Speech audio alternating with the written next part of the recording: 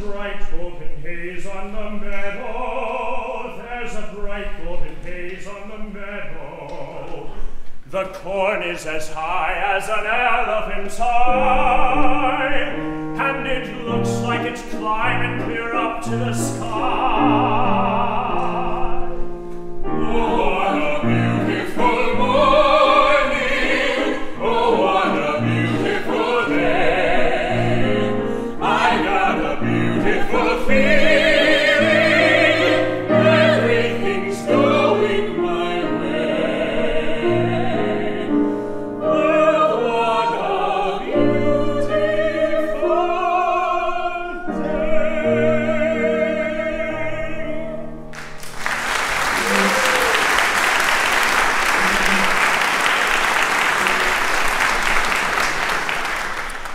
That, as most of you probably know, is from the opening number of the first Rodgers and Hammerstein show, Oklahoma. And that was the moment that began to change the American musical forever. That change was largely due to Oscar Hammerstein II, lyricist, librettist, and producer. His career spanned 40 years from 1920 to 1960s, and his shows also included Showboat, Carousel, South Pacific, The King and I, Cinderella, and The Sound of Music. The Library of Congress counts Hammerstein's paper among its treasures, and the recording you heard tonight is from Oscar's Dictabelts. The collection itself includes in the neighborhood of 20 to 30,000 letters. And prescient fellow that Hammerstein was, he kept copies of most of his outgoing correspondence. Tonight's concert is designed to celebrate the man, the collection, and those letters, with readings from the letters paired with songs that directly or indirectly relate to them. We want to start tonight with a love song. The image that has evolved of Hammerstein has grown rather sentimental, with songs like If I Loved You, Some Enchanted Evening, and Younger Than Springtime. He was clearly a romantic, but Oscar could also be quite passionate. We have proof. Oscar and Dorothy Blanchard Jacobson were both married to other people when they met and fell in love aboard ship in 1927. Oscar divorced first, and in 1929, Dorothy went to Reno, Nevada to divorce her husband so she could marry Oscar.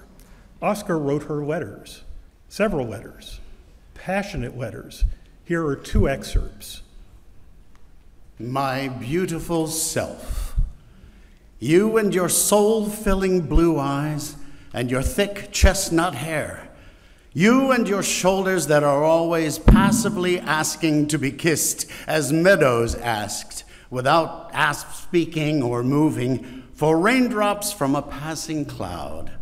And if your shoulders are meadows and the raindrops you seek are kisses, then here is a cloud that will never pass, having been sent by nature to hover over you always and shower you with as many osculatory storms as are good for meadows. Maybe more than are good for meadows.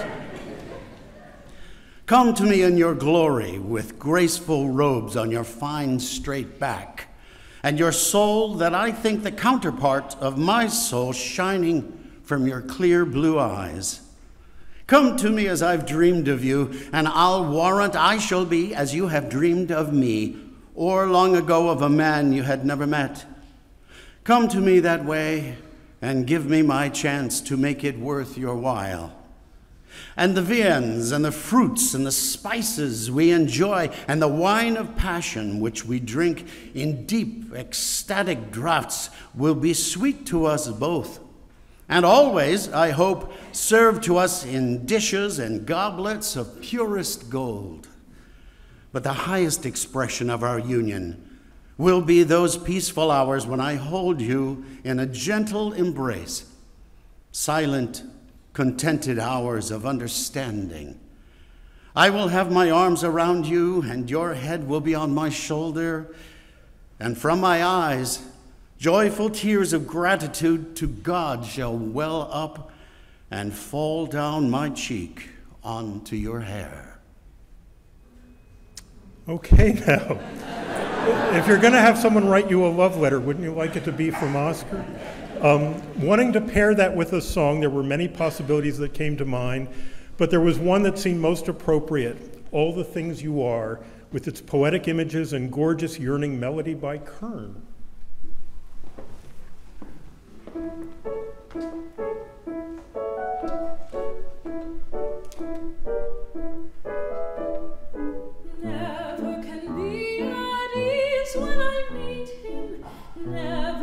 what I please when I meet him, only become unbearably dumb and coy. Never can press my suit when I'm with her, timorous, shy, and mute when I'm with her. I am an inarticulate, bashful boy. Ah, me, if my heart could only find a voice. Ah, me, if my heart could only find a voice. You are the promised kiss of springtime that makes the lonely winter seem long. You are the breathless hush of evening that trembles on the brink of a lovely song. You are the angel glow that lights our star. The dearest things I know are what you are. Someday my happy arms will hold you, and someday I'll know that moment divine when all things you are mine.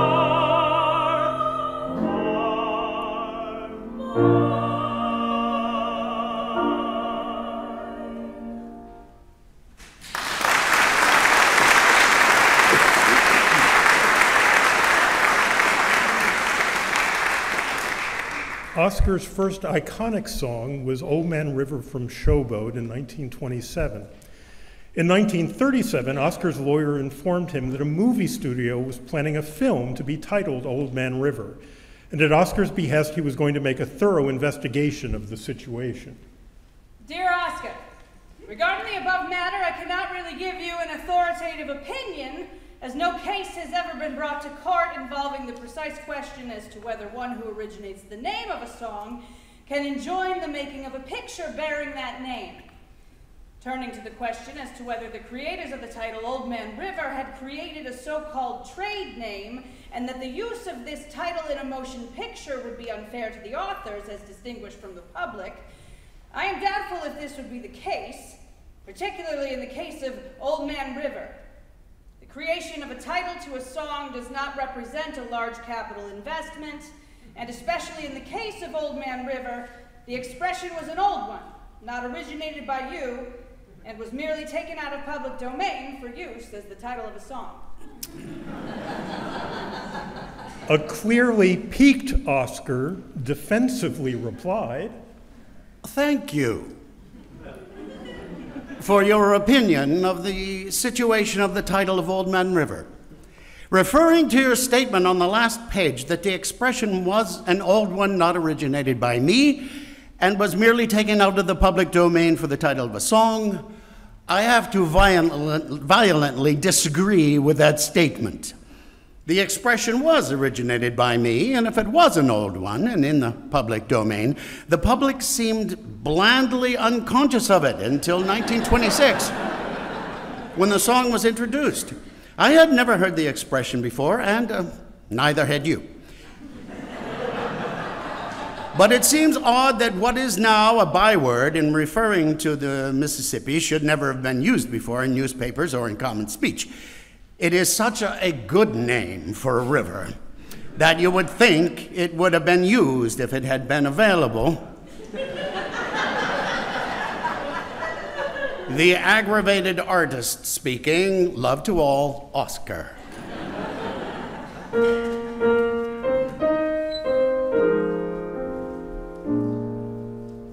There's an old man called the Mississippi. That's the old man that I'd like to be. What does he care if the world's got trouble? What does he care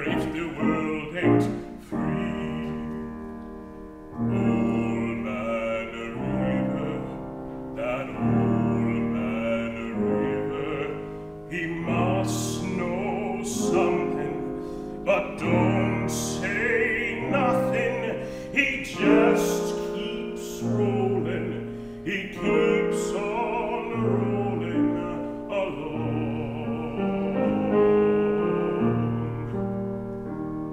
He don't plant taters.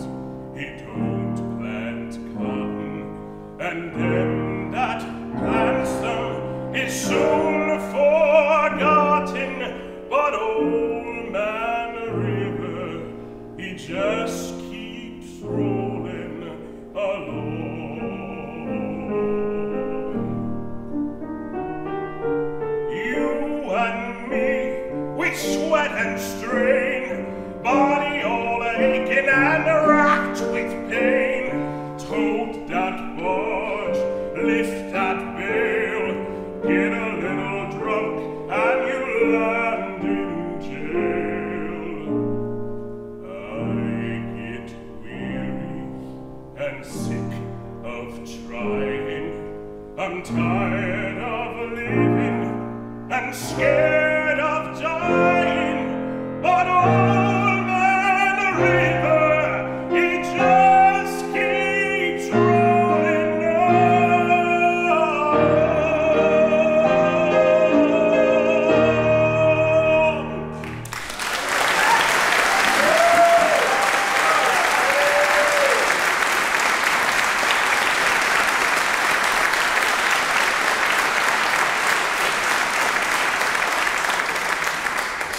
Speaking of Old Man River, a magazine once asked Oscar's permission to quote a line from the song.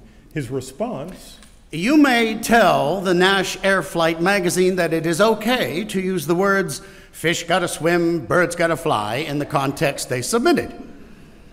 You may also inform them that these words are not from Old Man River. They are from a song called Can't Help Lovin' That Man. In Old Man River, there is nothing about either swimming or flying.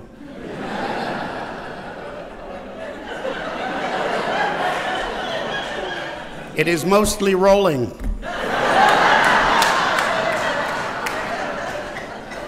this is not to suggest that Oscar was always right. In fact, sometimes he needed correction.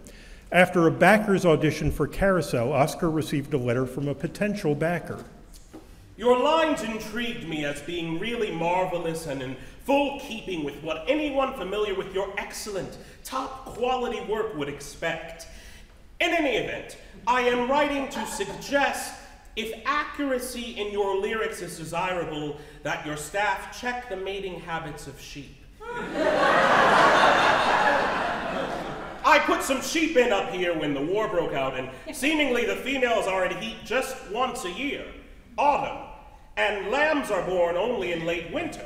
By Easter, they are, in the language of the marketplace, spring baby lambs. I do not think rams mate with ewes in June, as they do in your lyrics, but I am not certain. We have been told to keep our rams separate at all times, except when the ewes are in heat, but we did not follow this precaution, and in several years, all mating seemed confined to September to October. No mounting whatsoever in June, or if so, no results. In Oscar's, no pun intended, sheepish reply, I was delighted with the parts of your letter praising my work and thrown into consternation by the unwelcome news about the eccentrically frigid behavior of ewes in June. I have since checked your statement and found it to be true. It looks very much as if, in the interest of scientific honesty, I shall have to abandon the verse dealing with sheep. alas, Oscar lied and kept the inaccurate lyric from June is Bustin' Out All Over, a song which also shows that Oscar could be the witty equal of Cole Porter or Lorenz Hart when the situation called for it.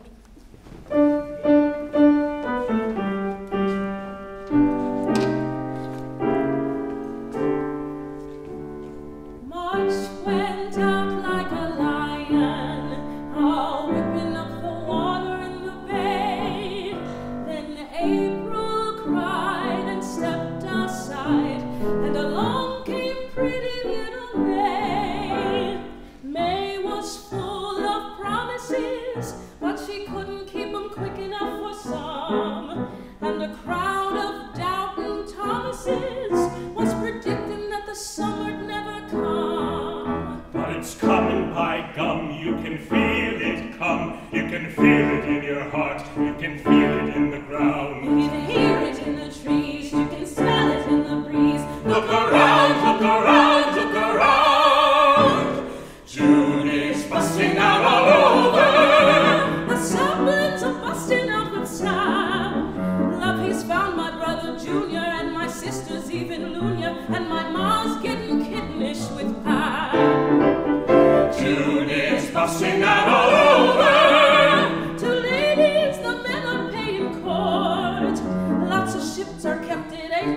because the captain's hanker for a comfort they can only get at port. Because it's June. June, June, June. Just because it's June, June, June. June makes the bay look bright and new, sails gleaming white on sunlit blue. June is busting out all over. The ocean is full of jacks and jills, with her little tail a swishing. Every lady fish is wishing that a male would come and grab her by the gills. June is busting out all over. The sheep aren't sleeping anymore. All the rams that chase the ewe sheep are determined there'll be new sheep, and the ewe sheep aren't even keeping score. On account it's June, June, June, June. Just because it's June, June, June.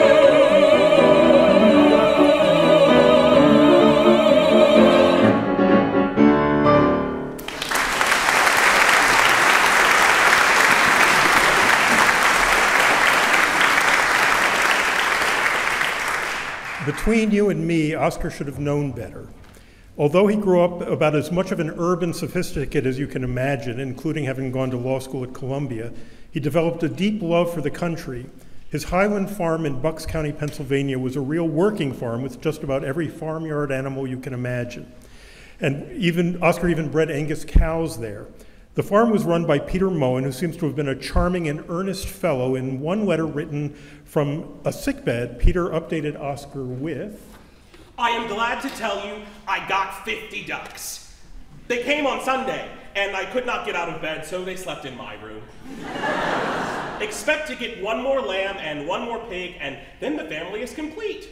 The cows, pigs, ducks, chickens, and lambs are all doing fine, and I am proud of them. Except my smallest bull calf developed pneumonia, and for a few days it seemed he was ready to leave this world. one wonders if the farm proved at least a partial inspiration for...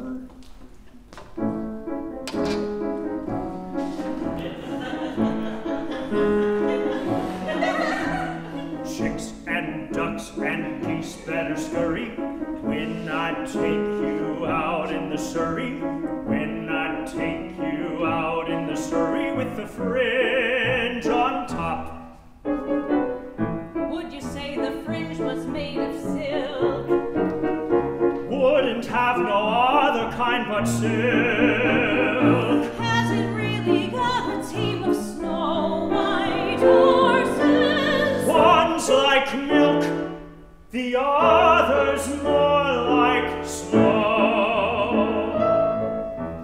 When we hit that road, hell for leather, cats and dogs will dance in the heather, birds and frogs will sing all together, and the toads will hop. The wind will whistle as we rattle along, the cows will moo in the clover, the river will ripple out a whispered song and whisper it over and over. Two bright sidelights winking and blinking, ain't no finer rig, I'm a-thinking. You can keep your rig if you're thinking that I'd care to swap for that shiny little Surrey with the fringe on the top.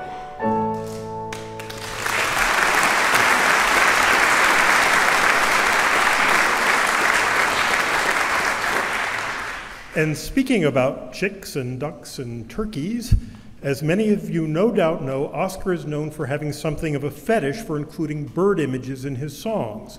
By my count, at least 50. Here is a medley of some of the best known examples.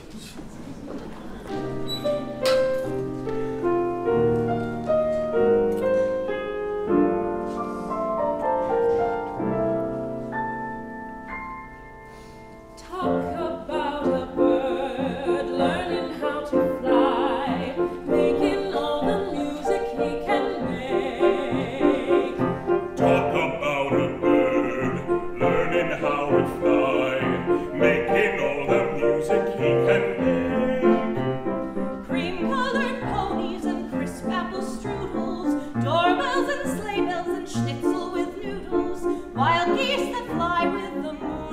wings. These are a few of my favorite things. When the sky is a bright canary yellow, fish gotta swim and birds gotta fly. Up in the nursery, an absurd little bird is popping out to say cuckoo, cuckoo. A swallow in Tasmania is sitting on her eggs, and suddenly those eggs have wings and eyes and beaks and legs.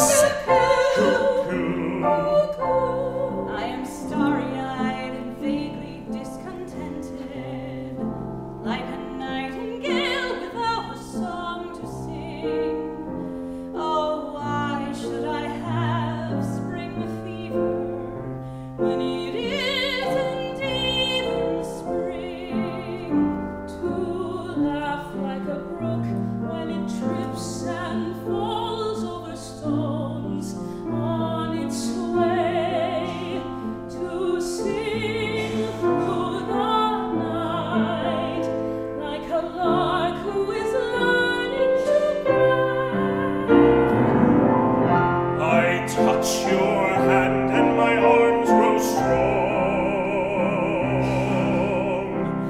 like a pair of birds that burst with song.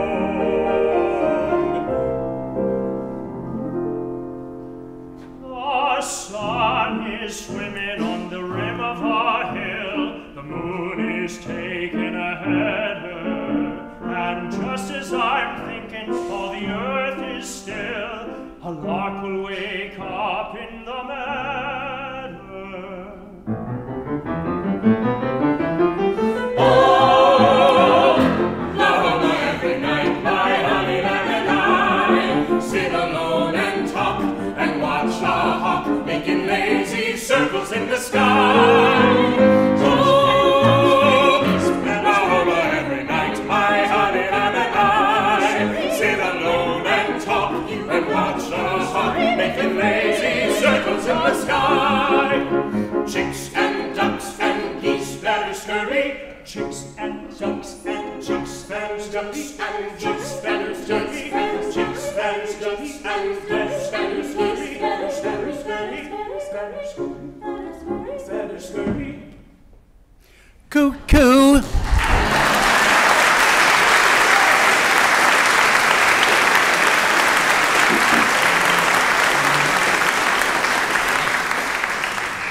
Now, given that, you might reasonably expect Oscar had a great love for birds.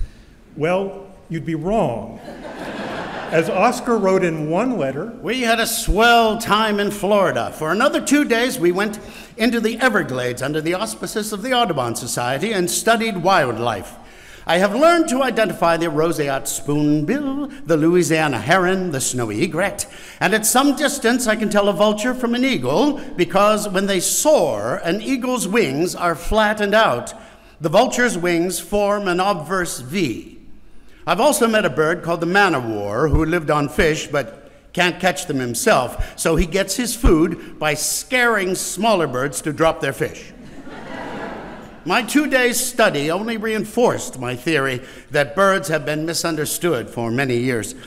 They have been built up by poet and sentimental naturalist to connote gentleness and beauty when, as a matter of fact, they are the most predatory, vicious, and murderous living beings. And as for their beauty, they only have it when they are far away. Close up, their mean, small, reptilian eyes give them away. I wasn't going to share this next letter for fear of upsetting some of you, but I found I couldn't resist. It is Thanksgiving Day. I am considering the turkey we ate at 2 p.m. It is now 10 p.m., and the fact that I'm still considering it is significant.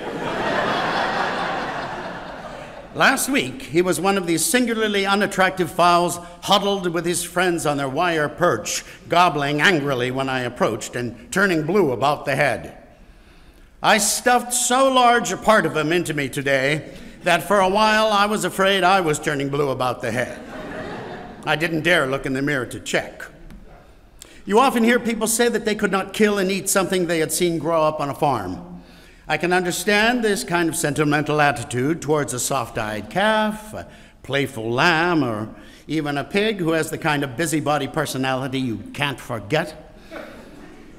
But turkeys were made for man to eat and for no other reason. They are silly-looking, suspicious, and unheroic birds who take on glory only after they have been cooked, stuffed, and placed on a table. The reason for that letter, it was written to Josh Logan after he was institutionalized with a nervous breakdown. So it was really Oscar's attempt to amuse his friend who was in not the best shape. So that's the reason for it. The beginning of World War II found Oscar at a low point in his career. His last real hit had been New Moon in 1928, and a modest success with Music in the Air in 1932. As he wrote to a friend shortly after the opening of the long-forgotten Sunny River on December 4th, 1941. Our play is not doing well. The critics struck us a body blow, and 3 days later, the Japanese followed with another. Despite that, Oscar became deeply involved with any number of war-related projects. He wrote fundraising letters, he wrote for bond drives, he and Dorothy helped create the Stage Door Canteen, he was on the Writers' War Board and chairman of the Writers' War Music Board. But more than anything, well, here it is in his own words. My chief aim has been to write a great song, and this I have failed to do. Although I have devoted nearly all of my time to it for the past 3 months. Now, I don't mean a song like Goodbye Mama, I'm Going to Yokohama. I mean an important song. The difficulty of writing an expression of what Americans feel today is a very distressing thing because I find as I try to write it that there is something wrong with the script. We don't all feel the same. We don't all have the same understanding of what are the aims of this war, and the spontaneous emotional unity which was achieved by the sudden blow at Pearl Harbor has now been dissipated into something like the bickering period which existed just before. Roger Delisle did not write the Marseillaise and thereby exhort France to revolt against the king. The spirit of revolution was there, and after years of irritation, had been deeply embedded in the hearts of all Frenchmen. And all he did as a poet was to crystallize this unified purpose. I, as a minor poet of Tin Pan Alley, feel the need for such wholehearted unity and clarity of aims. And even then, I might not do as good a job as Delisle. I would like, however, to get into the ring with him sometime as equal weights. As it happens, Oscar did write a great war song, although he wrote it more than a year before the U.S. joined the war, just after the Nazis invaded Paris in June of 1940. And it's a song not about war, but what was being lost and might be lost forever.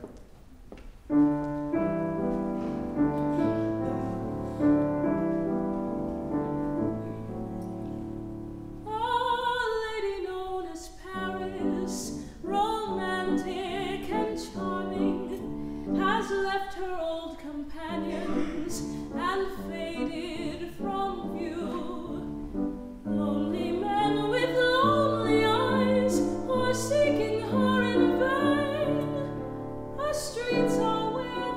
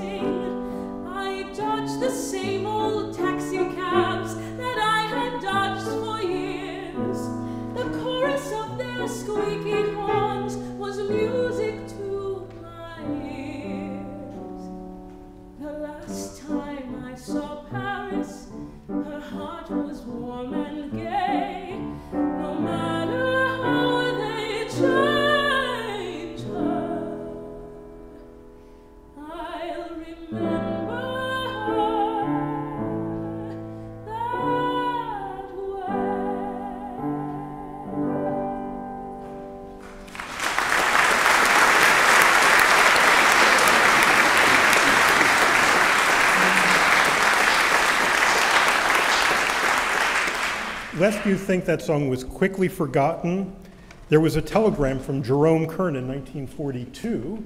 Paris won the Academy Award. Congrats. Love, Jerry.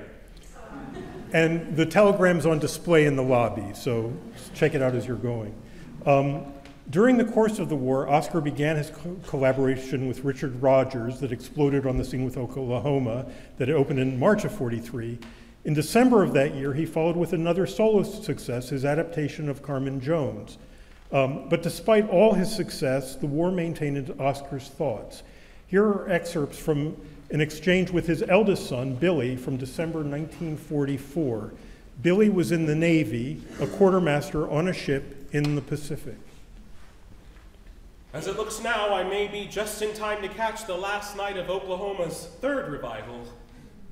Our motto, in case I haven't mentioned it, is the Golden Gate by 48, to which even more pessimistic wags have added, and the bread line of 49.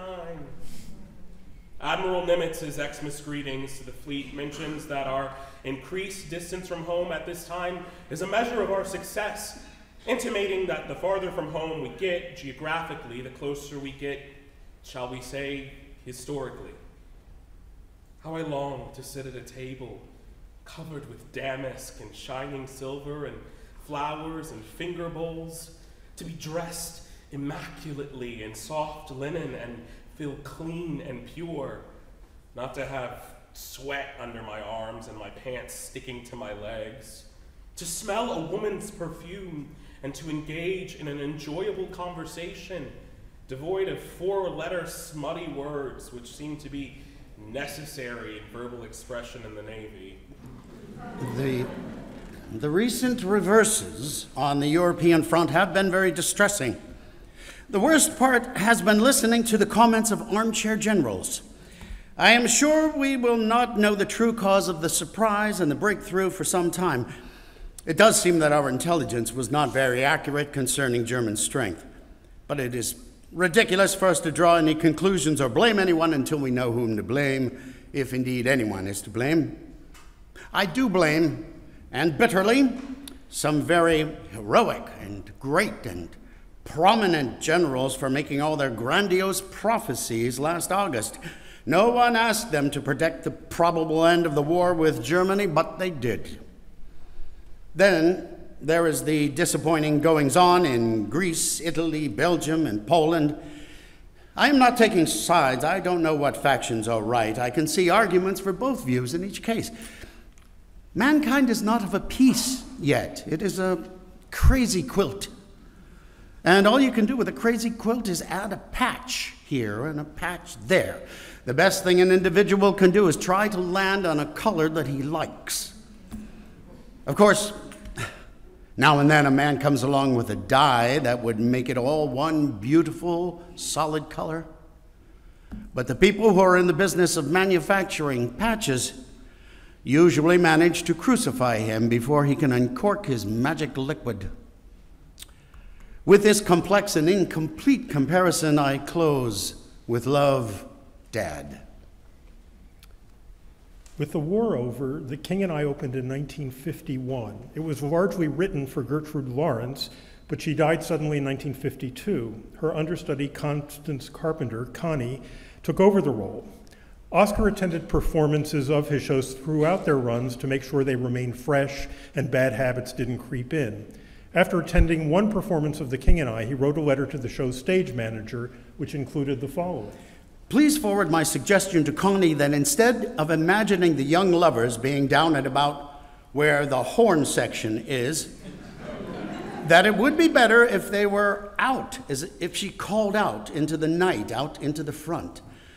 She may answer that she has always been doing this, I don't know, but if she has, I think it's wrong. I think the lovers ought to be somewhere on the first balcony. They are all the young lovers in the world she is really talking to. The song is bigger than that. She makes it small by singing down to the orchestra pit on her left.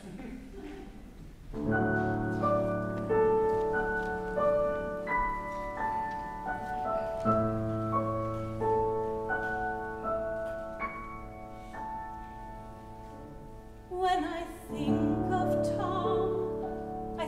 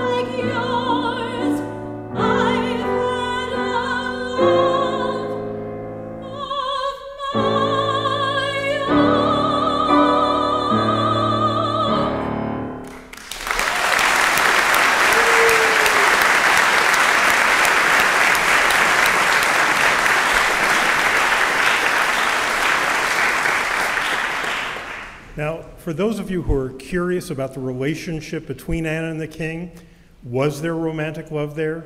Well, someone had the temerity to write Oscar and ask him, and Oscar replied, I think that Anna and the king are really in love with each other as man and woman, but I don't believe that either one of them knows it. Working together as they did and influencing others as much as they did, there has always seemed to me a suggestion of something more than an intellectual and spiritual bond between them. When you put the question bluntly, was he a man with whom she could have or might have gone to bed with? I don't believe she might have, but I believe that she could have, had she not been Victorian, had he not been Oriental, and had all the conditions that surrounded their life together been changed. When they dance the polka, they come closest to feeling and showing this desire. Please understand that my answer does not purport to be an accurate and specific one. There is a great deal of room for opinion in this story, and no one will ever be able to prove anything. Oscar was a researcher. He did research himself, his daughter Alice did research for him, and at his request, collaborators provided research. C.Y. Lee, the author of the novel Flower Drum Song, provided much fascinating background material.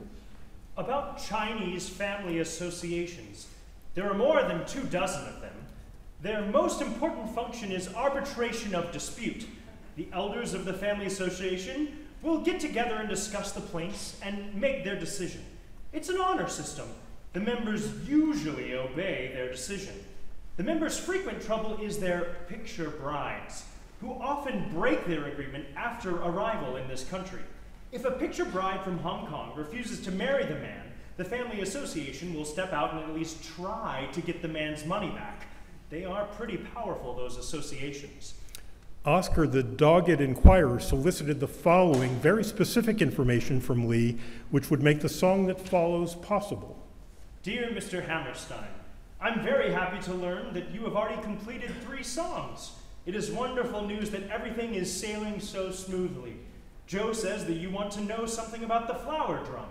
It is an ancient instrument, but not too different from a bongo. It's about 2 feet long, with a face the size of a dinner plate. The drum is slung over the shoulder of a pretty girl who beats it with a stick. And here Lee drew a picture of the flower drum, and the letter with his picture is also on display in the lobby.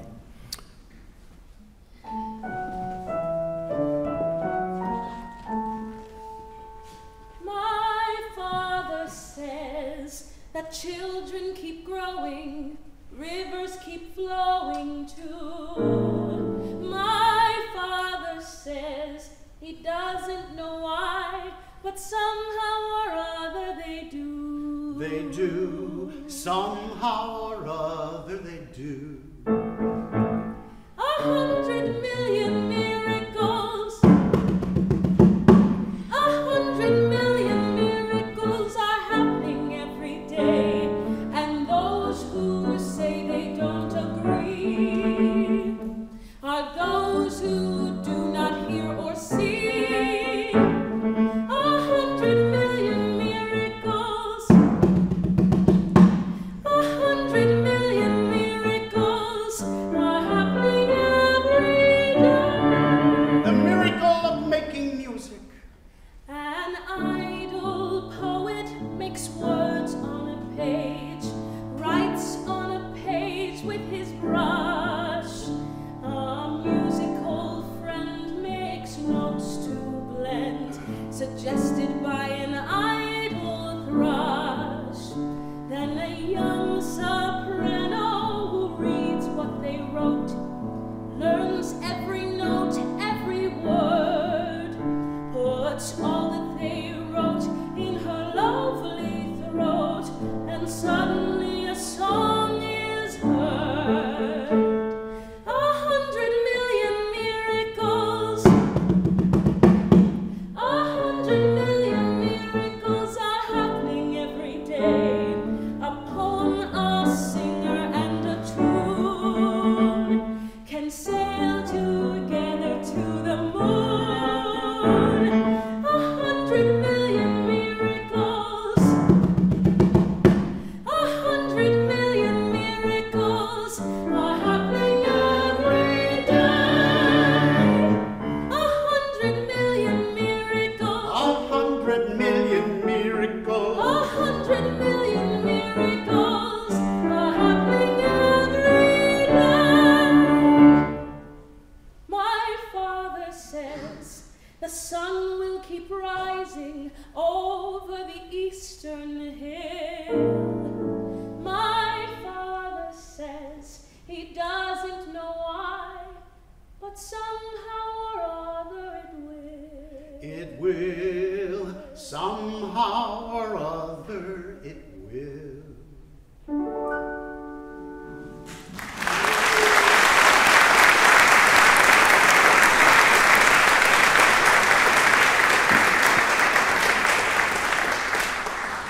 In 1952, Oscar became an ardent and vocal supporter of Adlai Stevenson for president, as opposed to Eisenhower, who he had previously supported. Some of Hammerstein's friends and fans were not happy about his choice. In fact, one woman wrote, "Dear Dick Rogers and Oscar Hammerstein, last night I witnessed the death of two brilliant men, and a little of my heart dies with them. And as I sit here trying to write a fitting obituary, I'm holding back the tears for all the beautiful, beautiful music and lyrics that died with you.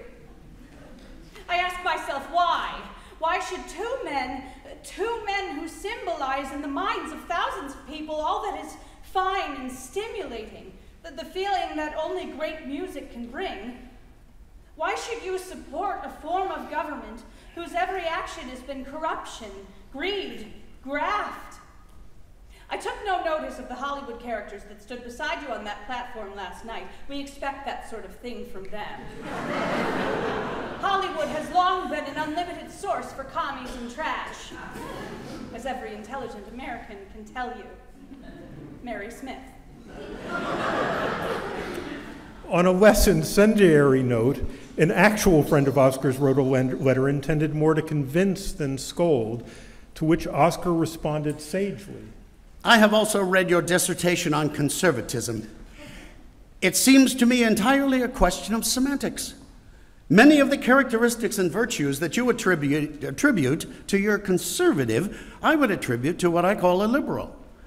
The older I grow, the more impressed I am with the truth of trite sayings, which by now have been rendered nearly useless because they have been said too much and people have forgotten the literal inspiration of their first launchings. For instance, take the expression, "It takes all kinds of people to make up a world." Nobody makes any avowed denial of this statement, but on the other hand, very few really subscribe to it. Most people believe that if it takes all kinds of people to make up a world, a great many of those people should be left in the background. Many believe that only their kind of people make up a world or are needed to make up a world, and the others are superfluous burdens. Now, actually, it is very, very true that it takes all kinds of people to make up a world. Not only are the conservative and liberal needed, but the reactionary and the radical, too. I have no interest in choosing my own category, and I am quite willing to join all of their clubs and attend their meetings when I feel like it, and vote yay or nay when I feel like it.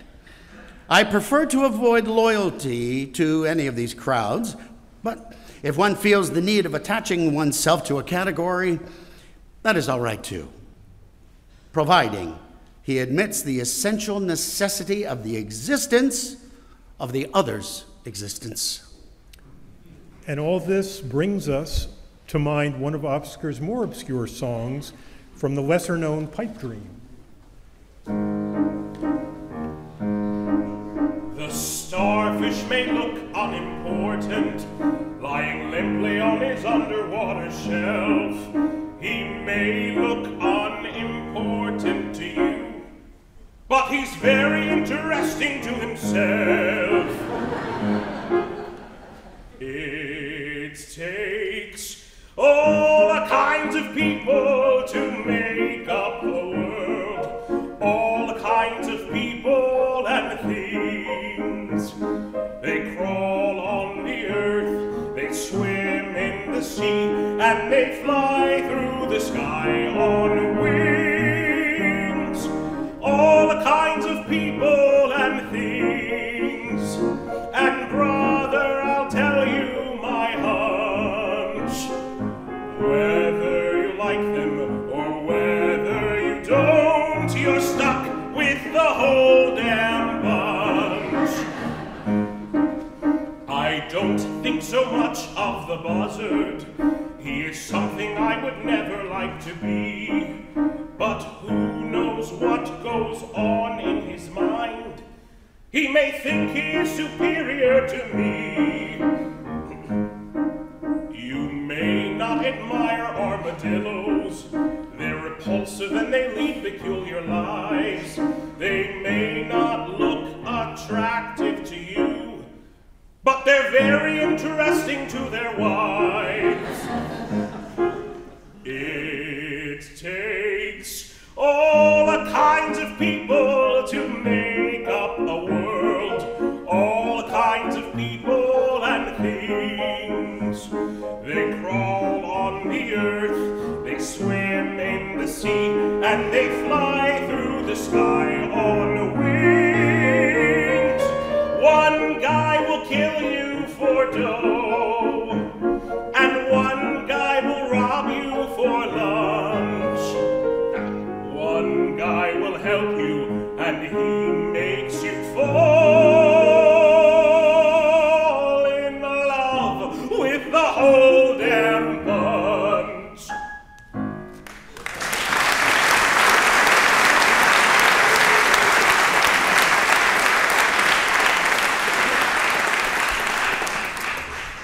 It would be almost unthinkable to do a Hammerstein concert and not include You've Got to Be Carefully Taught from South Pacific.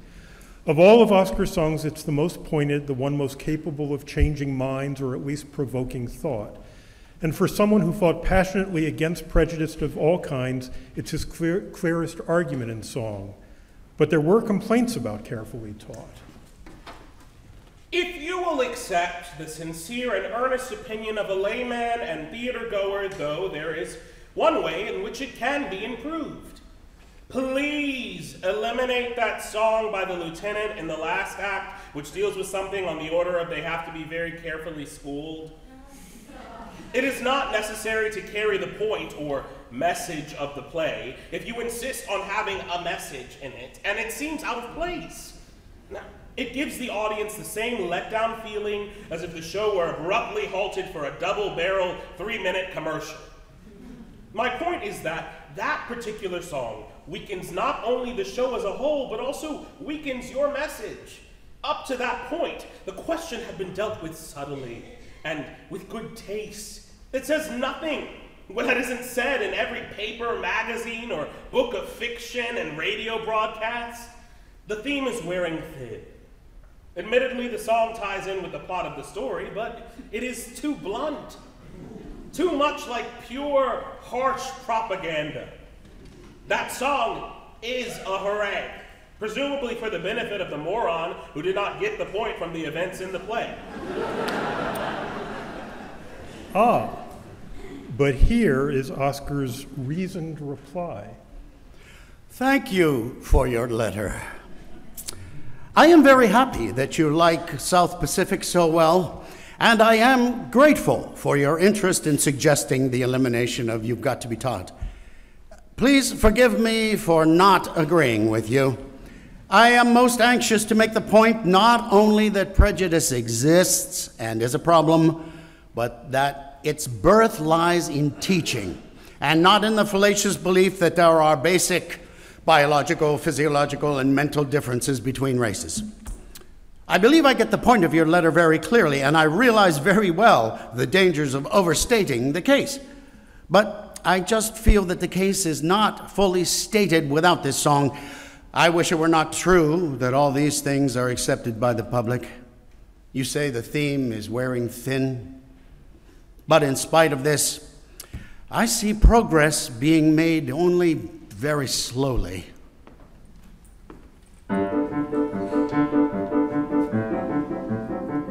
You've got to be taught to hate and fear. You've got to be taught from year to year. It's got to be drummed in your dear little ear. You've got to be carefully taught.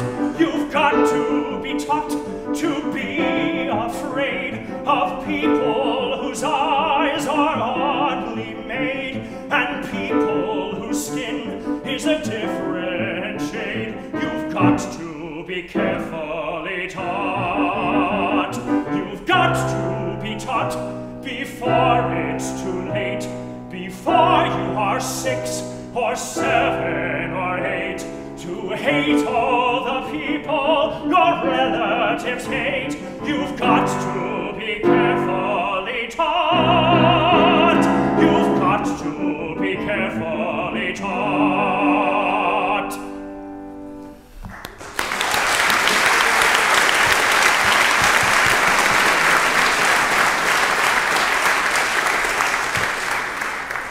Oscar's passion and belief was not just theoretical, and his own children were clearly taught well. As he wrote to a friend about his daughter Alice and her husband, about 18 months ago, they did adopt a baby who is half American and half Japanese. Melinda is 2 years old this Monday, and she is a remarkable child. One of the most alert and brightest and enchanting kids I have ever seen. Of my various grandchildren, adopted, step, and all varieties, there is none I love better than Melinda. I share this next song for two reasons. First, to make the point that Oscar wrote with several composers aside from Kern and Rogers, including Gershwin, Humans, and Romberg. But this song was composed by the comparatively obscure Harry Ruby. But I'll confess my primary reason for including this song is to give you the opportunity to hear excerpts from two of Ruby's letters. Tonight, at my age, which shall be nameless, I am going to a Halloween party at Groucho's. About 40 of us, all old enough to be somebody's grandfather, will be dressed, that is, in masquerade. I was gonna go as a middle-aged Jew, but none of the costume companies have that kind of getup. Halloween, while not as sacred as Yom Kippur, is nevertheless a very important Jewish holiday. Commemorated the birthday of Meyer Halloween, who distinguished himself as a notary public during the 30 Years' War. I ain't quite as busy as I'd like to be, but I do my philosophical best to keep going and feel well. Every time some evil spirit impels me to reach for a bridge to jump off, I find consolation and comfort in the fact that I have all one can ask out of life, except youth, good health, and money. In the last decade of Oscar's life, he was deeply involved with several social issues. Racial inequality and treatment was a particular focus. He was on the board of the NAACP. But after the World War II, more than anything, he focused on how to stop another war, particularly now that another world war would likely be a nuclear war with its potential of devastating much of the earth. Toward that end, he was on the Writers' War Board for World Government and on the board of the United World Federalists. He made speeches, did fundraising, cajoled and wrangled, and wrote articles and letters. Today, our title to life, liberty, and the pursuit of happiness is heavily mortgaged. Foreclosure can come without notice, with the dropping of one bomb in the right place, and it doesn't have to fall right on your head either. It can miss you by 20 miles and still kill you. Now, you would think that all men and women in the world would be uniting to defend themselves against this condition. You would think they would be applying all their energies and ingenuities to conceiving ways to stop it. You would think they might be debating fiercely among themselves over the virtues of rival schemes to prevent war forever. But no, this is not happening at all. There are no rival schemes for permanent world peace. There is only one idea that I know of which aims so high. That is the idea of law against war. Law to be administered and enforced by some kind of limited world government. A great many people do not like the idea of our nation giving up even that limited portion of its sovereignty. I don't like it either. I don't like world government. What am I doing here? Why did I come? To tell you that I don't like world government? I don't like it. And at the same time, to advocate it as a way to get permanent world peace. Not the best way, the only way. If someone will tell me of an easier way, I will drop world government like a shot and go along with him. But so far, I haven't heard one suggestion that even purports to seek permanent world peace. Given all this, I tried to think what Hammerstein song to tie it with. The United World Federalists actually asked Oscar to write a song, but he demurred, saying such things don't work that way. But I think he did write one song that both expressed his frustration with the aforementioned apathy. I also think it was his subtle way of changing minds by giving voice to the apathetic, he paints them in a way that would likely give audience members reason to question their own apathy, perhaps even shaming them into action. So here's No Way to Stop It from The Sound of Music. In the song, Elsa and Max are trying to convince Captain Von Trapp that there's no way to stop the Nazis from overturning Austria, so he might as well make them think he's on their side. You dear, attractive, dewy-eyed idealist, today you have to learn to be a realist. You may be bent on doing deeds of daring do, but up against a shark, what can a herring do? Be wise, compromise. Compromise and be wise. Let them think you're on their side, be non-committal. I will not bow my head to the men I despise. You won't have to bow your head, just stoop a little. Why not learn to put your faith and your reliance on an obvious and simple fact of science? A crazy planet full of crazy people is somersaulting all around the sky, and every time it turns another somersault, another day goes by. And there's no way to stop it, no, there's no way to stop it, no, you can't stop it even if you try. So I'm not going to worry, no, I'm not going to worry every time I see another day go by.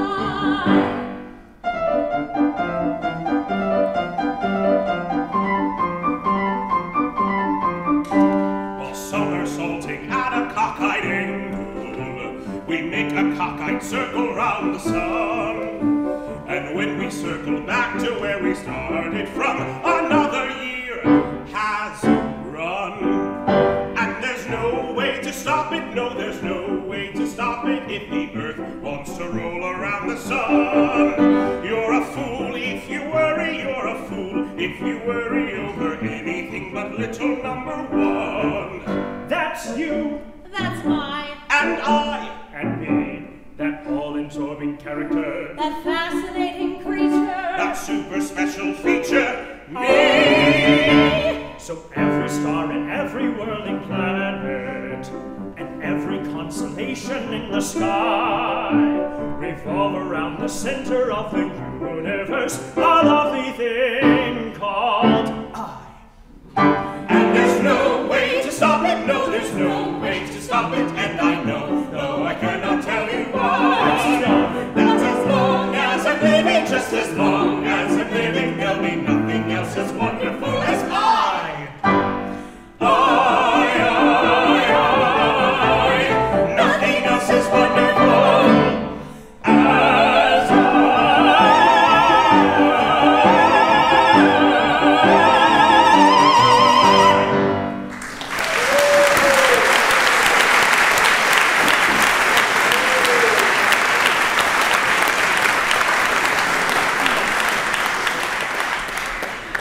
Letters that discuss the nitty-gritty of collaboration are fairly rare. After all, the people who are collaborating are usually working together in close proximity. But in November 1956, Oscar and Dorothy were vacationing in Australia while Oscar was still working on the lyrics for Cinderella. As a result, we have this exchange between Rogers and Hammerstein.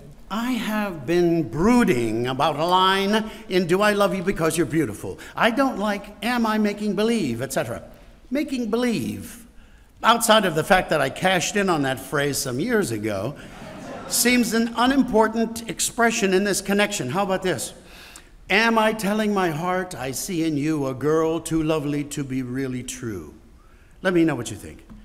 The last time we went over this number, I suggested that you stay up on the higher notes going into the phrase, are you the sweet invention, etc. First, you said you had wanted to finish in minor. Then you said that you could do what I was asking for and still finish in minor. Now, I have a new idea. Would it not be more exciting and psychologically sounder to finish the refrain in major, even though you started it in minor?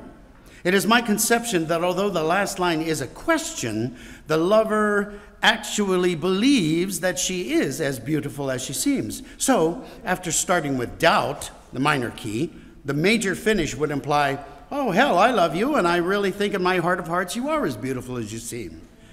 This is based, of course, on the assumption that it is not musically ungrammatical to start with minor and finish with major. I have no particular qualms about using the line, am I making believe, etc. It occurs to me that this is simply a part of the language and it is not connected with you any more than it is with dozens of other authors. I am not devoted to the line, a girl too lovely to be really true, for the simple reason I am not devoted to splitting infinitives. There is absolutely nothing ungrammatical about ending in major when you start in minor. It is quite conventional and extraordinarily effective. My reason for wanting to change make believe was not chiefly because of my earlier use of the phrase. I think it is a little phrase, and I think telling my heart has more emotional importance. I don't share your split infinitive phobia, but I tried very hard to dodge really and couldn't get out of it. As I said in my last communication, once you and I sit down in a room and discuss those matters of syllables and notes, there isn't the remotest possibility of disagreement.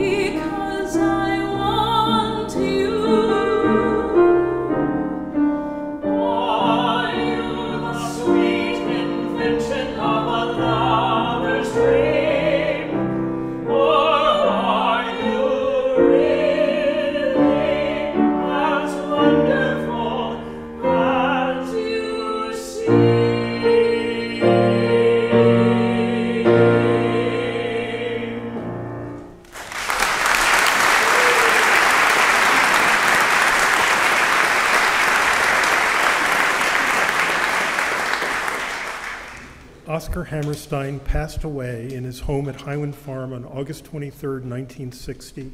He was 65. On September 16th, his doctor, Ben Kern, wrote this to Dorothy Hammerstein. Dear Dorothy, I have delayed writing because it is so difficult to say what one feels. In almost 25 years of medicine, I have not seen anyone handle so difficult a personal situation so well as you. At one of his last visits to my office, I told Oscar, despite all other recommendations to the contrary, I would suggest that he take a course of X-ray therapy. The next day he came back with these words. Ben, I have considered very carefully your recommendation. In this showdown, I must really decide whether to die, possibly a little later in the hospital, or on Dorothy's pillow I'm really lucky and never knew how much until now. And Dorothy wrote back, Dear Ben, thank you very much for your kind letter. It was not difficult, really, to behave well under the recent circumstances. Oscar and I had a wonderful 31 years together with very few sour notes, and there are no regrets for what might have been, and he left us all with emotional strength and balance. This is how things seem now, and I think it will last. He was too young, too good, and most undeserving of his illness. But he told me that we have so much to be grateful for, that to whine and cry would be pure greediness. Thank you for your understand and care of our darling Oscar. Sincerely always, Dorothy. Hammerstein's music publisher once wrote him a letter asking if, through the years, wasn't there a favorite song of yours which for some reason or other never became popular, that he might promote. Oscar wrote back that it was the song The Folks Who Live on the Hill. This seems the fitting song to sum up Oscar's marriage and Oscar's home and his philosophy.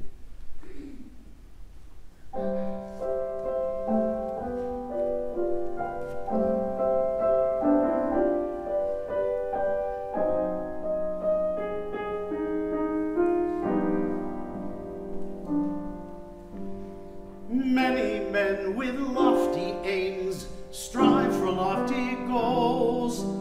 Others play at smaller games, being simpler souls. I am of the latter brand. All I want to do is to find a spot of land and live there with you.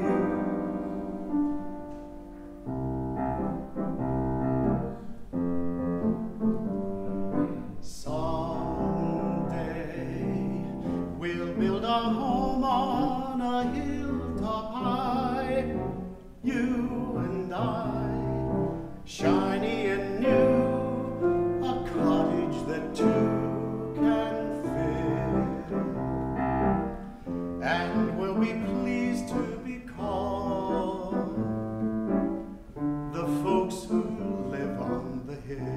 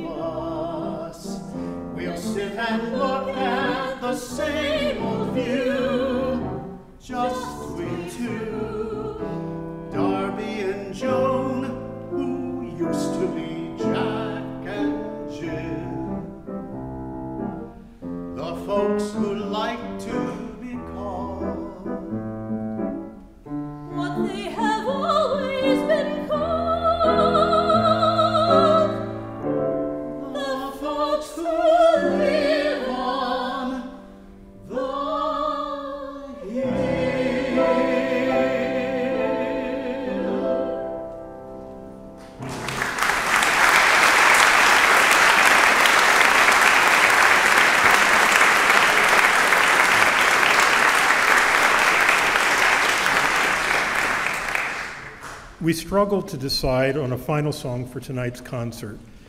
We decided on one of the better-known ones, an anthem of sorts, but for context, as Oscar explained it to a fan. We are happy that you liked our song, You'll Never Walk Alone. It was written to fit a situation and characters in a play called Carousel. It is sung in the last scene of this play at school exercises in a small town in New England. And its application to the story is that it effectively encourages a young child who is discouraged and disheartened. The spirit of her father, who has died several years before, appears behind her and urges her to listen to the words of this simple school song and understand what they mean, and especially what they mean to her.